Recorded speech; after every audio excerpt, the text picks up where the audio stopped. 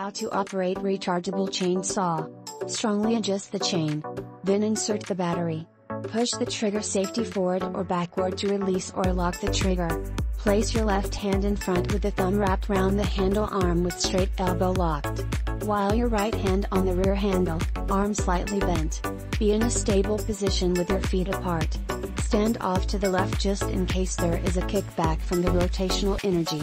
To start the chainsaw, press, hold and squeeze the trigger.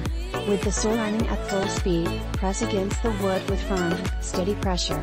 Don't force it, let the chain do the cutting. Press the chain oil bulb every 30 seconds while cutting, to oil the chain and reduce friction. Maintain pressure until the end of the cut.